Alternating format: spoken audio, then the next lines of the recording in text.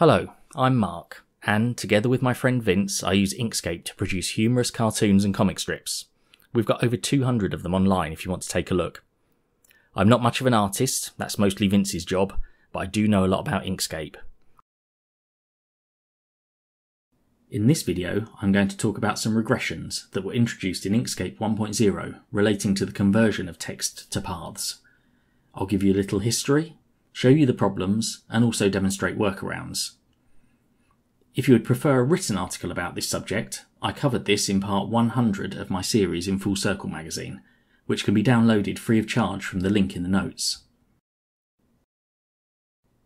What do I mean by a regression? In the strictest sense, it refers to an old bug or issue that gets reintroduced with a newer version of the software.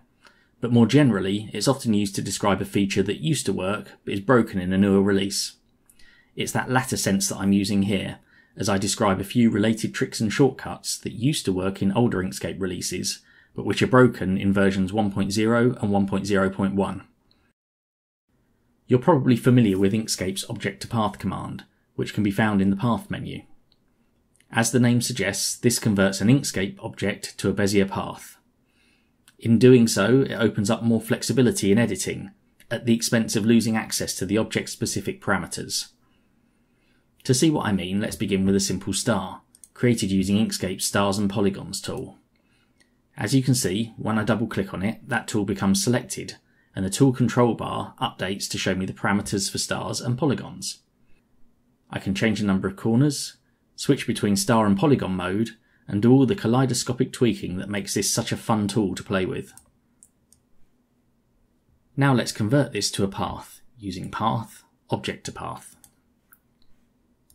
Now when I double click on it, the Node tool becomes selected. I can move the individual nodes, add new ones, and generally tweak it like any other path.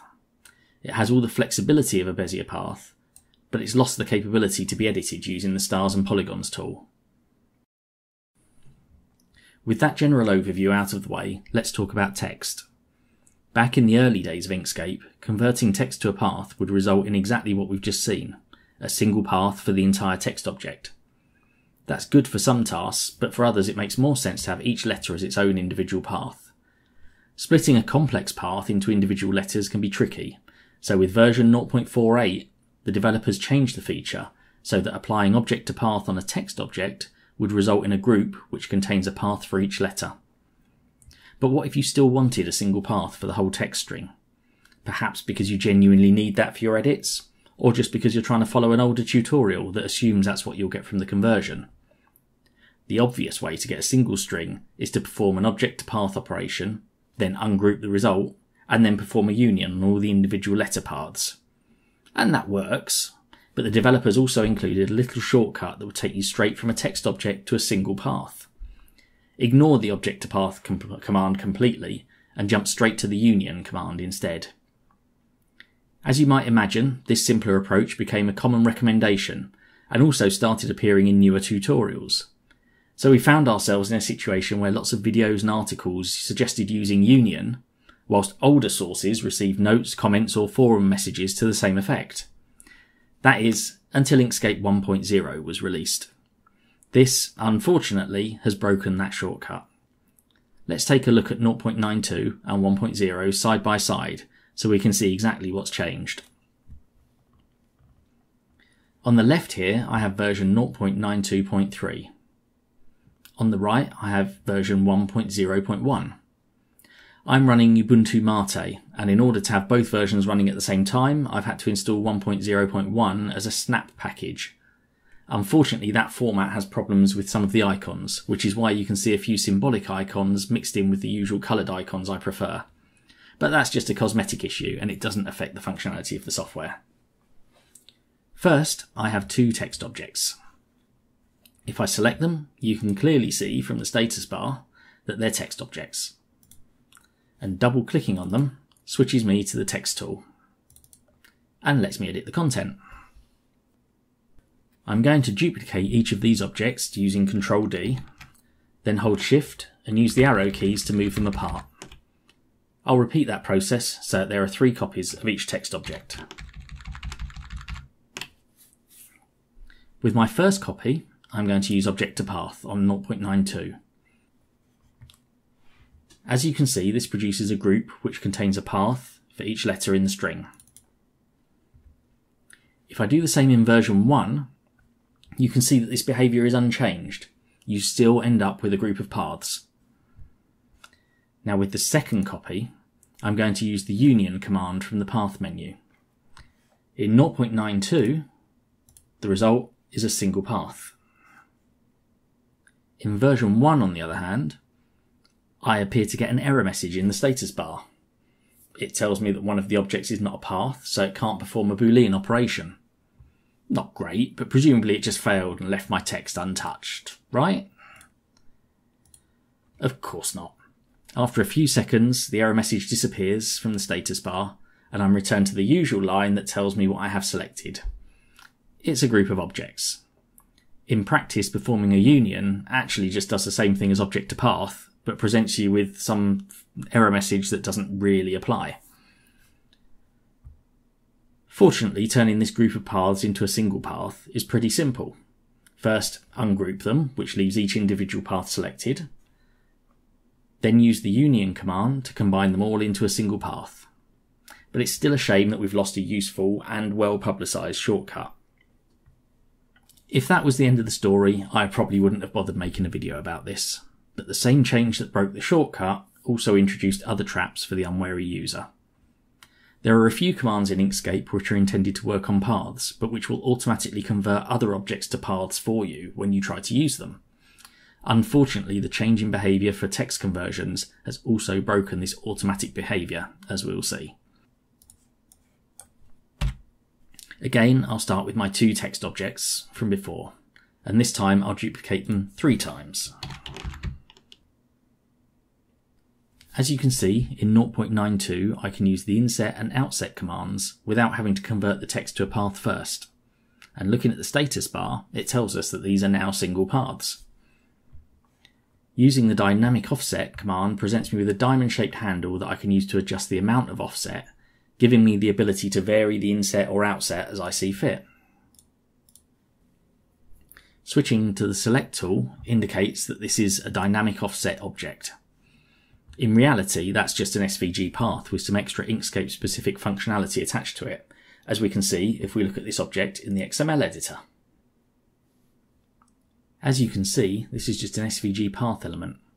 If we look at the attributes on the right, you can see an entry labelled Serendipity type that's set to a value of Inkscape offset. That's what tells Inkscape to treat this differently to any other path.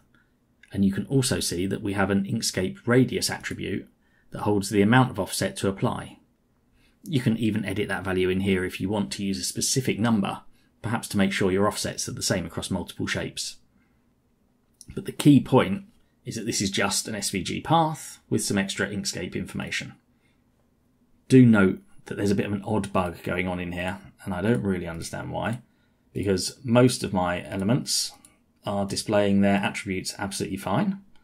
Just this one element, for whatever reason, is only showing the attribute names when I click on them.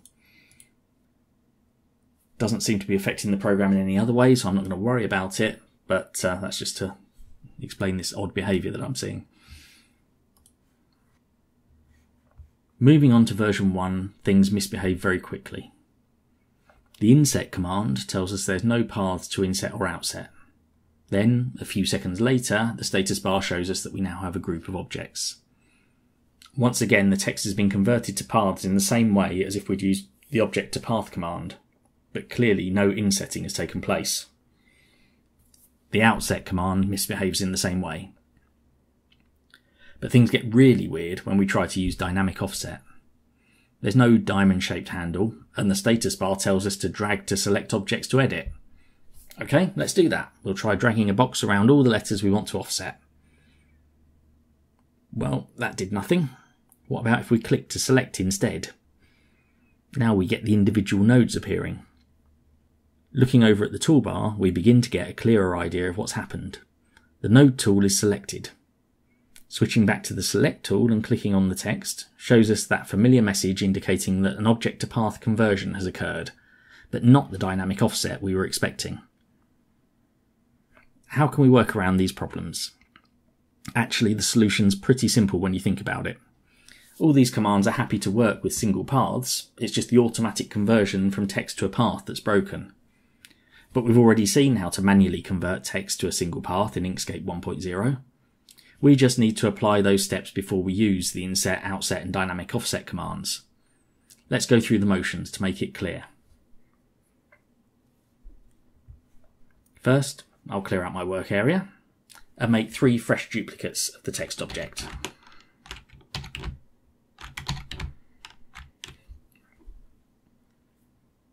Now let's begin with the Inset command. Before we can use it, we have to first convert the text to a group of paths using object to path. Next we ungroup them, and then we use path union to turn them into a single path. Finally, we can perform our inset operation.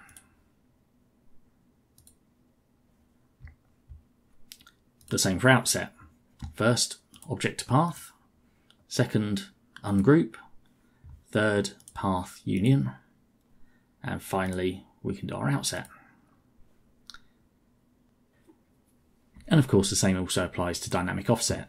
First, object to path, then ungroup, then path union, and now we can apply our dynamic offset and move the diamond handle to adjust the amount. Because of course now we're just working on a path, not actually on a text object. There's one other command that has a related problem, but unlike the ones we've looked at already, this affects not only text but other objects too. It's the linked offset command. Let's look at it on 0.92, starting with a star. I've given it a stroke but no fill, as it makes it a little bit clearer as to what it's doing. At first, this command appears to be the same as dynamic offset. After selecting the menu entry, you're presented with a diamond-shaped handle to adjust the offset amount. Once again, we can use it to create an inset or an outset, but whereas dynamic offset modifies the selected object, linked offset leaves it untouched and instead creates a new object that's linked to the first. The new object can have its own colour and style if you want. Most importantly, the original object maintains its type. Watch what happens to the linked version if I double click on the original and change its parameters using the Star Tool control bar. As you can see, there's a live linkage between the original and the linked offset, similar to a clone. The same happens if we use a text object as the original. In this case, we can still edit the original text, something that isn't possible with any of the other offsetting methods. It also means that you can create multiple offsets from the same original. That makes it dead simple to create a 70s style funky text effect.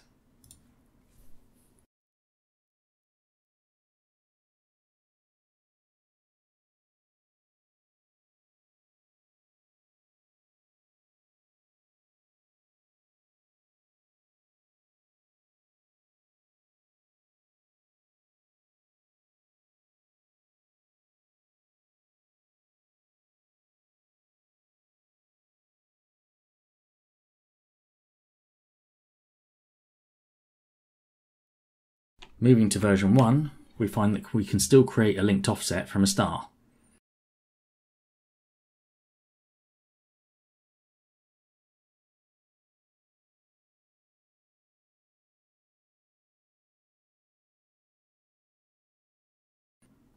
But look what happens when we double click on the original.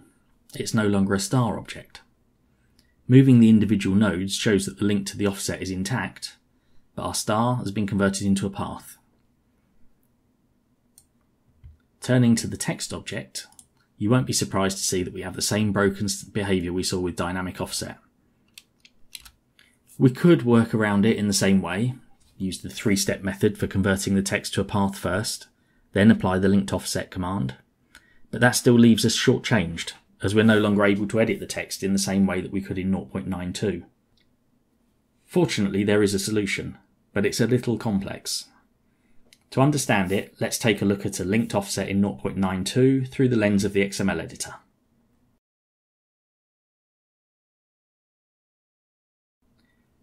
As you can see, Much like the dynamic offset, it's actually an SVG path element. Looking at the attributes, the Sodipody type is set to Inkscape offset. Yet again, we have a radius. But we also have a couple of href attributes, which are what turns this from a dynamic offset to a linked offset. The value these hold is actually the ID of the source object. To fix the linked offset issue in version 1, we need to recreate these key parts of the SVG file. But don't worry, it's not as difficult as it sounds. To start with, we'll need two objects. One is our source object, the one we want to link to. The other is a sacrificial object we'll use as a surrogate source for our linked object. It can be anything, but in this case I'm just going to use a circle.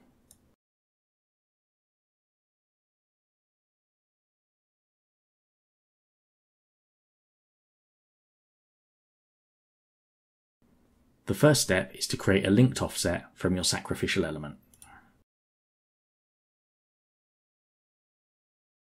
Now we'll open the XML editor. What we're going to do is change the link to point to our source object instead of the surrogate. For that we need the ID of the source object, so just select it on the canvas and it will become selected in the XML editor. Find the ID attribute and click on its value to select it. Copy that to the clipboard. Next we need to select the linked offset on the canvas so it becomes selected in the XML editor. Click to edit each of the href attributes, removing the existing ID and then pasting the one you've got on the clipboard, but make sure to leave the hash character in place. Your offset is now linked to the source object, and you can safely close the XML editor and delete the surrogate. Note that the source wasn't touched or changed in any way, so you can still double click on it and edit it as you would have done in 0.92. With these workarounds you can get back to the same kind of functionality you had in 0.92, albeit requiring a few extra steps in order to achieve the same results. With luck, some of these issues might get addressed in a forthcoming release of Inkscape, but just in case, you can always fall back on these approaches and they should work for the foreseeable future. If you found this video useful or informative, please do click the like button so that YouTube is more likely to recommend it to other users. If you want to see more videos from me, don't forget to subscribe and turn on notifications. If you prefer your Inkscape content in a written form, or just want to tap into a huge collection of hints, tips and tricks, I've written over 100 articles for Full Circle magazine, all of which are under a Creative Commons license and can be downloaded free of charge from the Full Circle website. With my friend Vince, I've also created over 200 cartoons and comics using Inkscape and other free software. They're all available on our website at peppertop.com, and you can download the source files for most of them. Finally, if you would like to help support the work I do in creating these articles, cartoons, videos and more, please consider sponsoring me on Patreon. Thank you.